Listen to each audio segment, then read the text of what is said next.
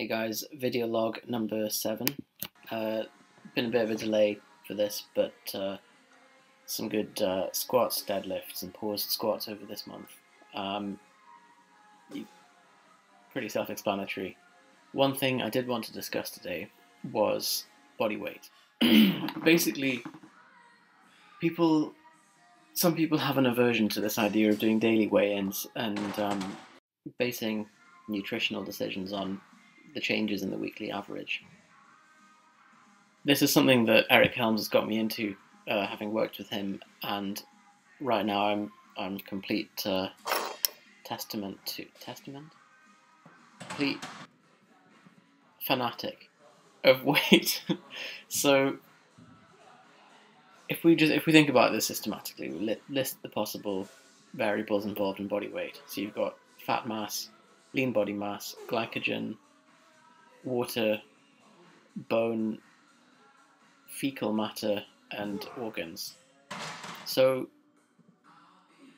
okay, glycogen, water, fecal matter, they're going to fluctuate, but they're not going to steadily increase day to day unless you've got a serious problem. So they're really, these small fluctuations in things that are not more solid and constant, like, lean mass, bone, and then fat mass to a lesser degree.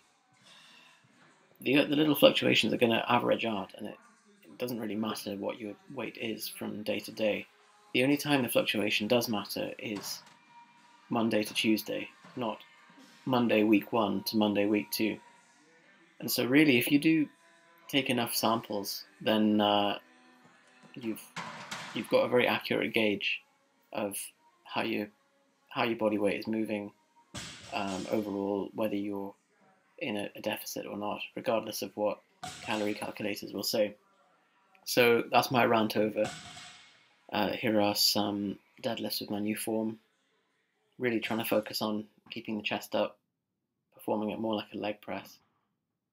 I'm quite happy with it at this load, but then as it gets a little bit heavier, the back starts to round once again. This was 175 for 5. Next set, 200 was meant to go for 5 reps again, but cut it short because you can see there the hips start rising. It's not very good.